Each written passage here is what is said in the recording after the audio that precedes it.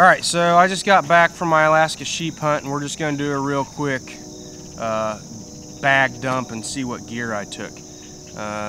Little disclaimer, I'm not a professional sheep hunter. I live in Kansas. I don't get to spend 120, 150 days a year like some of you guys out in the backcountry, but I do have experience, and I've kind of got my gear whittled down to what my preferences are. So we'll just go through here real quick. I may not get into every little detail. So this bag's got some foot care products, deodorant, seam sealer, and some sunscreen. Didn't use the sunscreen, didn't use the foot care. Boots worked out perfectly, but I would still take it. This bag has spoon, some tenacious tape, some powder for checking wind, my Wilderness Athlete Altitude Advantage, some Luco tape, some zip strips, battery, extra battery or backup battery for charging the cameras, InReach, iPhone, my watch. That one's an Anchor. There's several options out there. We're not going to talk specifically about the gear. I did take a bug net. Didn't need it there. I would still take it. Probably actually need it here more in Kansas than I did there. Thermarest, air pillow, Tines Up, adapter. I did take a kill kit with me. We ended up leaving this at camp. My guide had one. We didn't think with the one sheep that we were going to need both, so we took his. I did take the Havalon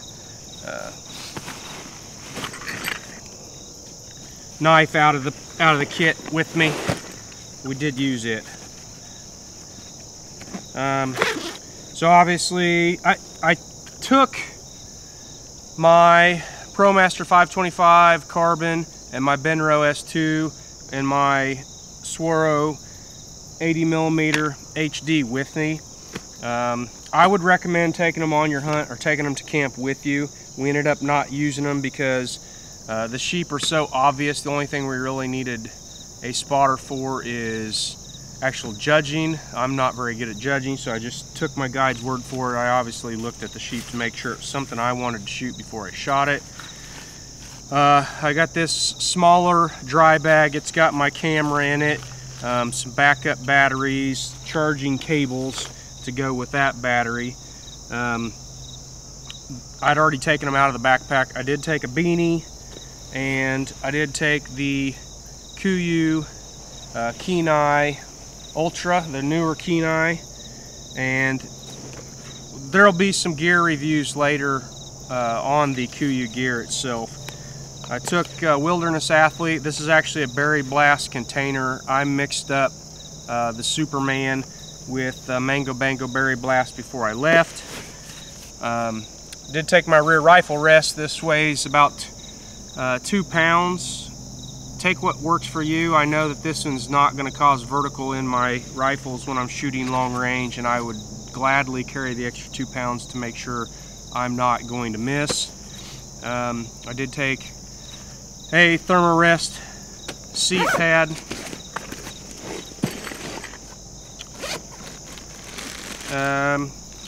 some Black Rifle instant coffee, and obviously if you're not a coffee drinker, you're not going to be taking coffee. I strongly recommend trying that Black Rifle instant coffee if you haven't tried it. I also took this, this one's a 48 ounce Nalgene. I took a 32 as well, but it's not in my bag. And then I just take a cup that I've been using for years for mixing things. So let's get into the bag.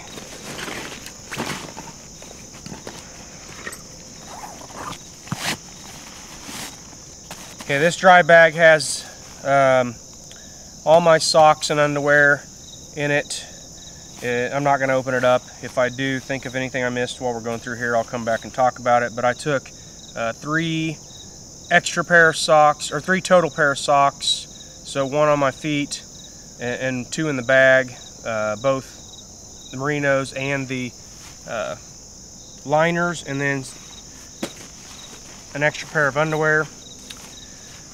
A pair of Glacier socks I got from Barney's, mixed reviews on them. I didn't actually use them.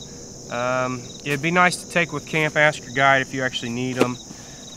I can tell you for sure I didn't have Crocs, but I will take Crocs in the future. If nothing else, if not for crossing streams, then just to have around camp when you're done for the day's hunt. It's nice to get your boots off, but still to walk around. We were on a lot of glacial moraine, so it would be nice.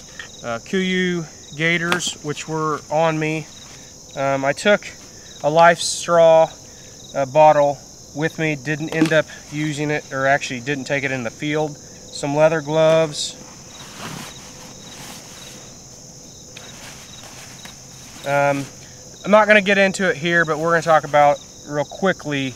I took a Super Down Pro, so I took a little bit abnormal layering system for most people, but I've gone clear to the extreme as far as saving weight and not feeling comfortable because it's too cold. So I chose to go with the Super Down Pro and the Kenai Ultra, and then just a rain shell on the outer. It didn't get cold enough to wear them both, but I would still take this setup, and I will continue to try it for at least a couple hunting seasons until I find that it doesn't work, or it does work.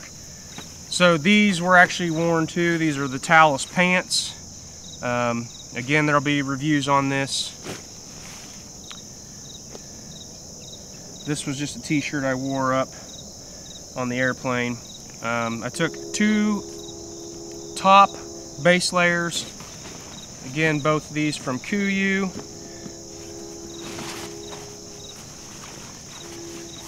I took the new Katana rain gear, so the bottoms, the uppers. These are some of the liner socks. I took my stove and pot, but in the end we left that at the lodge. We ended up just sharing, which is strongly recommended. I took the S&S Archery hiking poles, and I would strongly recommend hiking poles. Super Down Pro pant. Again, we'll talk about the KUIU gear later in a review.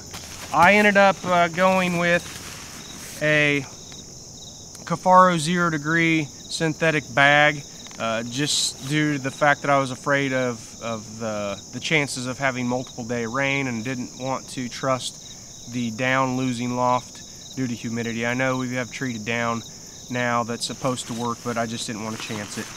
I really love the bag, and I'd take it again. Took my tarp tent Moment tent. We ended up just leaving it at the lodge and taking the guide's Atco from Hilleberg just because he trusted it. I didn't have a problem with it. They're almost identical. I really don't know what the difference is after having used that one several times and spending a few days in the Atco. And then I took a Thermarest air mattress, a Stone Glacier rain cover, and that's everything that's in there. I did take a Stone Glacier Sky Guide 7900 with me. The pack did well. Try to get links to all the gear that I did take with me up on the website with the link to the video. Please like the video, subscribe to our YouTube channel. Head on over to longrangeonly.com. If you're not already signed up for an account, go ahead and do it. It's quick, it's easy, it's free. We'd love to have you. Thanks for taking the time to watch the video. Have a good day.